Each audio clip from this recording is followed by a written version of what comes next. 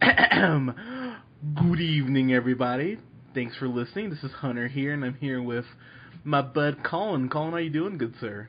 I'm doing well. It's good to be back recording some podcasts here. Yeah, it's been a couple weeks. If you guys haven't heard my review of Bad Santa 2 and Moonlight, you should go check those out. Two definitely different reviews, to be sure, but ones I'm really proud of, especially Moonlight. But we're here to talk about something that I am not happy to be talking about, and that is 50 Shades of Bullshit. Because, god damn it, Colin, we're getting 50 Shades Darker, and just, dude, why? I'm not excited. Not excited about this at all. And look, if you listen to our review, which for 50 Shades of Grey, we actually talked about the fact, or at least in me and Scott's review, we talked about the fact that the first, 20 minutes, we were like, oh, okay, this isn't horrible, but then it plummets very quickly, and this... I don't know, man. This looks bad. It really does. Yeah. I have no reason to think it won't be bad. And the one thing I mentioned that, here, I'll kind of put in this term. So, a movie we we both really like, if not love, is Step Brothers. It's a dumb movie. Hear me out. It's a dumbass movie. The plot makes no sense, but it's a comedy. Wait, what? Colin, it's a dumbass movie, but it makes you laugh as a comedy. So in that sense, it accomplishes its goal. This is a movie about sex, and the first movie felt nothing. I was sitting there like, this isn't hot, this isn't sexy, none of this is doing nothing for me at all. But I heard about women diddling themselves, or don't diddle kids, gotta be big. But they're like women who are.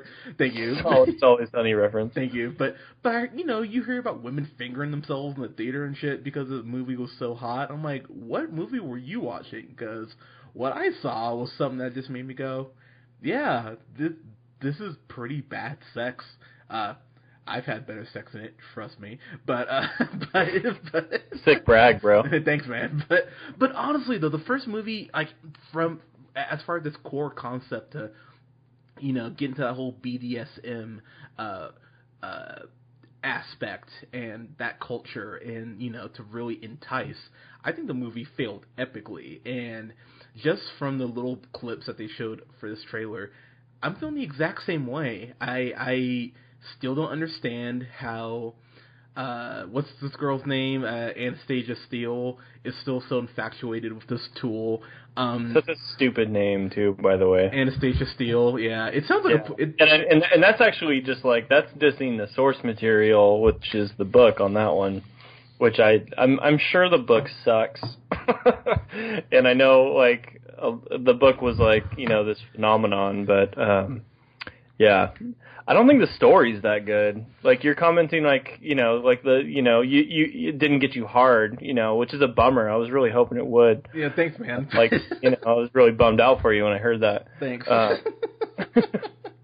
I think the story sucks too. I wasn't engaged in what happens to any of these people. I thought it was just a bunch of dumb excuses to set up some sex scenes that doesn't even get Hunter hard. The movie just failed on all fronts. Yeah, seriously, what the hell? I mean, I got more turned on watching Christina Hendricks in Bad Santa 2. Of course, there's a point where she says, "Tell me I'm a dirty girl," and I went, "Whoa!" Just hello popcorn. Why are you feeling my lap? But this looks bad, man. And what I will say, I will give the movie at least this much.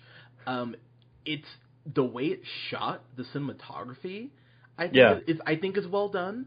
Yeah, it looks pretty good. Yeah. Yeah. So it's in Seattle, and I live in Seattle, and it seems like they show off Seattle in a cool way. I agree with you on that. Yeah. So I'll give them that much, but looking through this, man, I just go, ugh, and then they have Kim Basinger in this shit now, who I guess plays an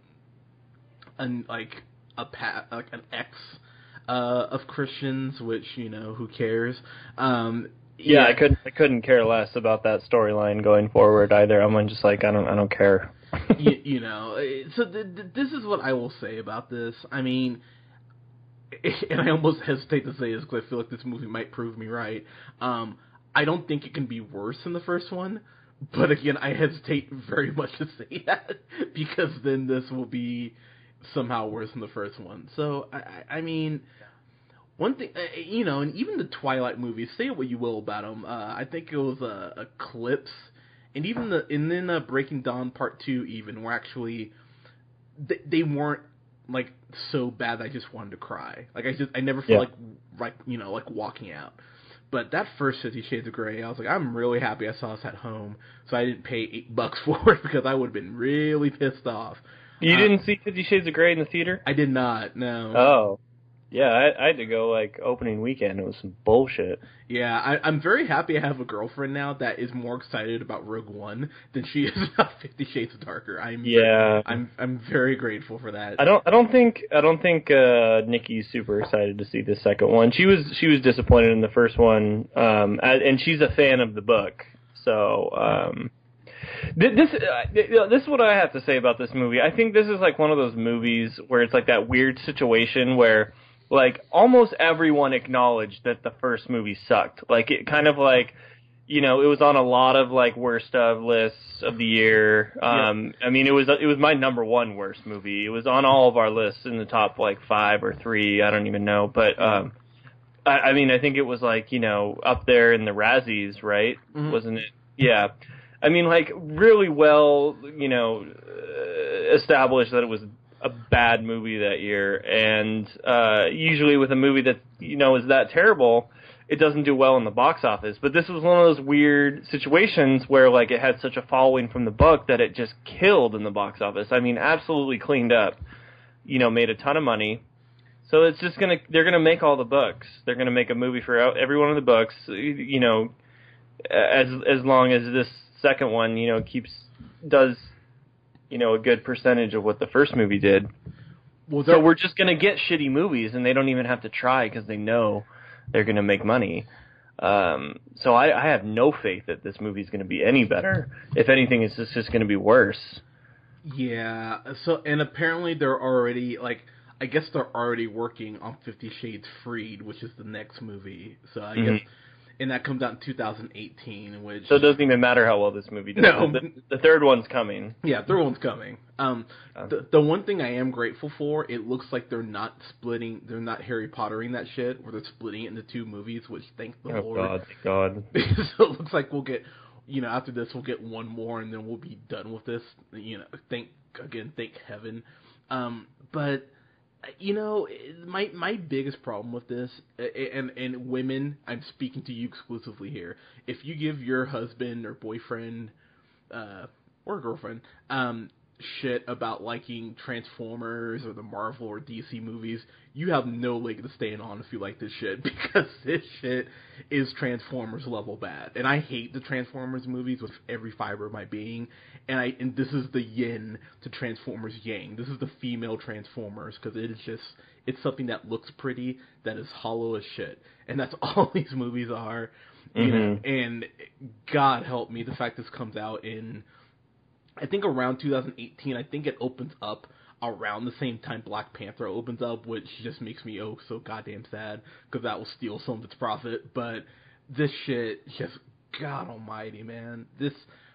My only hope for this is that I'm just not irritated like I was in the first one. Like, that's the one thing I'm kind of hoping for. And Lord knows I probably will be, but if this just doesn't piss me off like the first one did, I would consider it a small victory for the movie. But I'm kind of hoping. I'm like excited to see like if it can one up itself on how mad it makes you. I mean, the thing is that the first one just, to quote Peter Griffin, it grinded my gears. I was just sitting there about an hour in thinking, God, I got another fucking hour of this. And yeah, if there's a line like when he's like, I don't make love, I fuck hard. Yeah. Like, there's something like on that level, like, I'm excited. Yeah, Let's see this. And if you notice, it felt like they skipped around a lot of the dialogue for this trailer. It was a lot of very like quick lines and a lot of music, because maybe they know that God, this script is really bad. We probably shouldn't put any shitty lines like into the actual trailers, because men are already fucking depressed that they have to go see this shit. Yeah, I just and then just kind of get down to another thing. The two people, I don't think they're that attractive.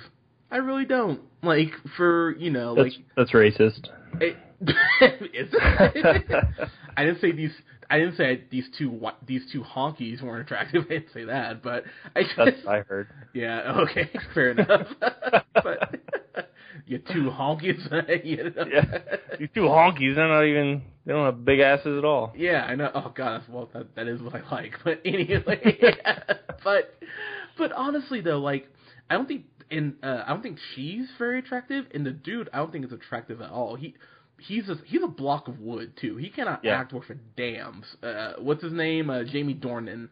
That's the dude. Yeah, he's terrible. Like, he's really bad. And we never reviewed this movie, but I saw Dakota Johnson in How to Be Single, and I wasn't crazy about her in that either. I don't know. Maybe she's a cool person to hang out with. I don't know. But I just, from what I've seen of her, I'm like, you're okay, I guess.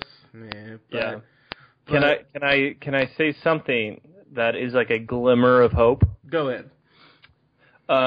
So the first director of the first movie, who was a female director, she is gone. Her name was Sam Taylor Johnson. Yep. We are now replaced with someone who's most notably done recently is House of Cards. A lot of House of Cards. Directed 12 episodes of it, in fact. So maybe that's something we can look forward to, but I don't know. It's a small glimmer of hope. And that's fair, man. Because at this point, I'm just kind of reaching. I'm just kind of grasping for straws. Yeah, and I'm looking at it, and I'm like, obviously, the people in charge of the producers were like, they realized that it was not a well liked movie critically. So they made a change, and they went to James Foley. And actually, the cinematography, it actually really it reminds me of House of Cards, a lot of it. Yeah. So, tone, and maybe we're going to get a lot better performances and dialogue from these actors, because he can, he's used to directing Kevin Spacey, who is awesome. So we'll see. We'll see. That's the best thing it's got going for it at this point, is that they ditched the last director. Yeah. I hope this is all right. I do, but to say that I'm sitting here like, I actually don't care. I don't hope it's all right. I actually hope it's worse. But I feel like it won't be, because that changing the director, I feel like that can only be better. That's fair. But we'll see. We'll see. Yeah, we'll find out. But yeah. Guys, how are you feeling about the 50 Shades Darker? Are you one of the unfortunate souls that has to take your girlfriend or boyfriend to go see this shit? Let us know how you're feeling about it in the comments below. You can follow yours truly on the Twitter at JHunterRealPineapple. You can follow Mr. Colin O'Neill on Twitter at The Real O'Neill. And you can like us on Facebook at The Real Pineapple, and follow us on SoundCloud at The Real Pineapple 775. Guys, this weekend we will have one main review, and that is for Rogue One. Thank God it's finally coming out. It's been so long. Need my Star Wars fix. So that's pretty much, that's like all we have scheduled is Rogue One, because that will probably take us a half hour to talk about. But guys, thank you so much. We'll talk to you soon.